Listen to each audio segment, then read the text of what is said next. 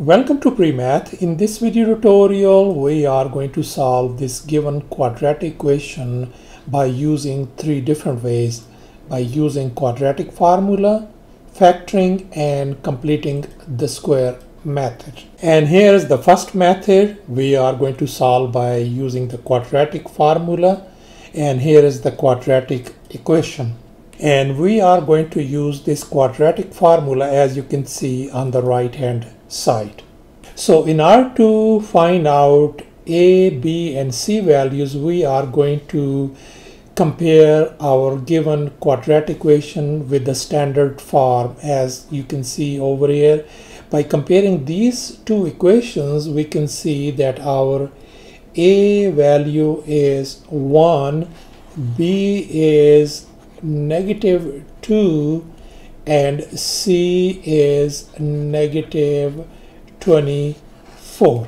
And here is our quadratic formula. Let's go ahead and fill in the blanks.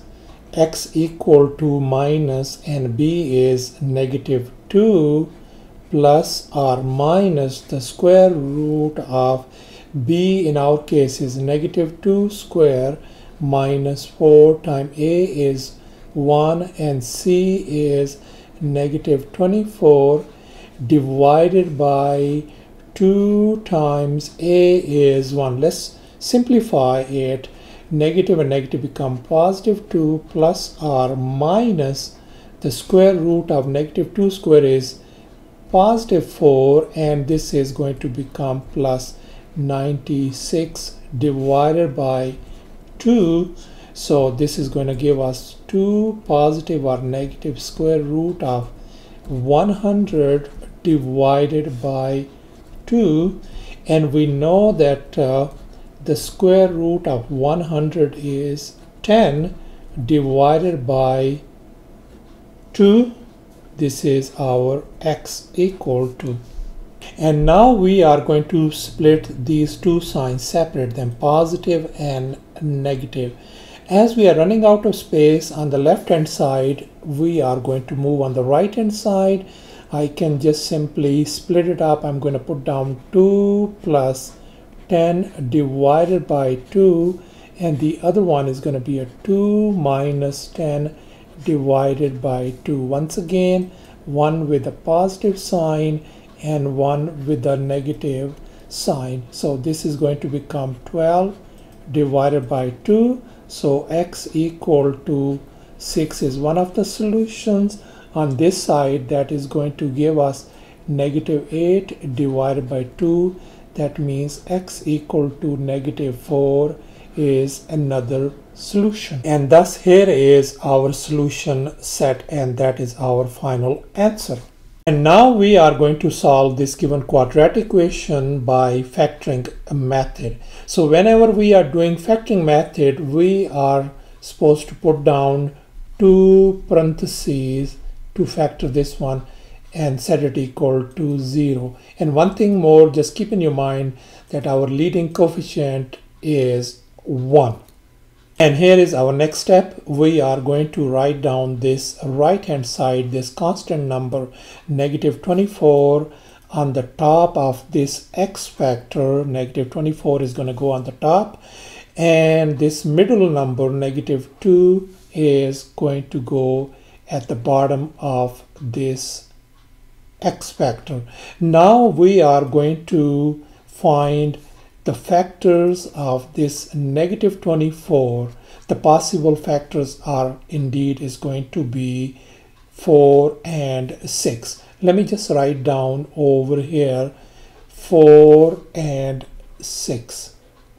Now we need to fix the sign, and we know that we are going to put negative 6 and positive 4, and these are our two factors.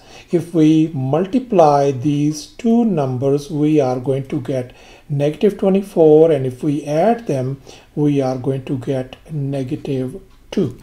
Now let's go ahead and find the factors. The very first step is, let's put down X in both of these parentheses on the left hand side, and then we are going to get this factors. The first factor is positive 4.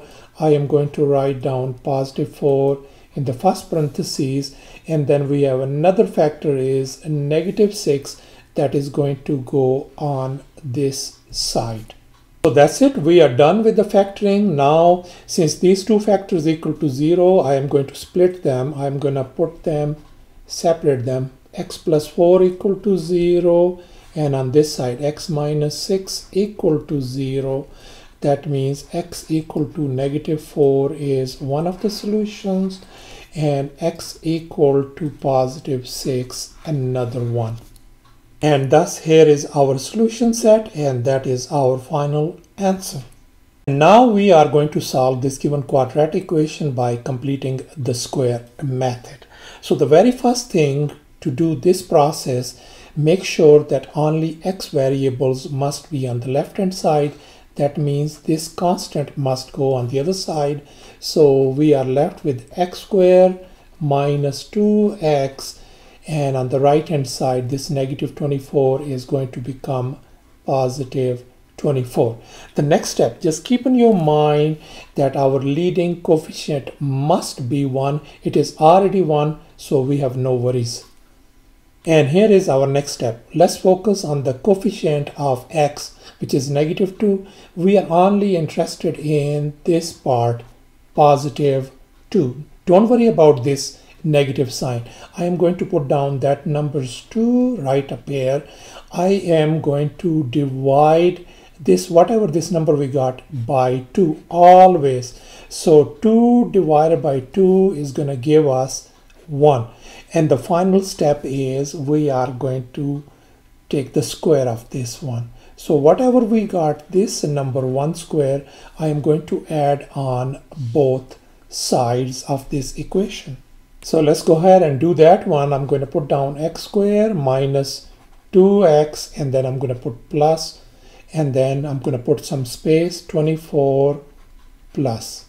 And now I am going to write down this number 1 square on this side and 1 square on this side as well. And now on this side over here on the left hand side, this represents a perfect square, and now we are going to use this fact a minus b square equal to a square minus 2ab plus b square.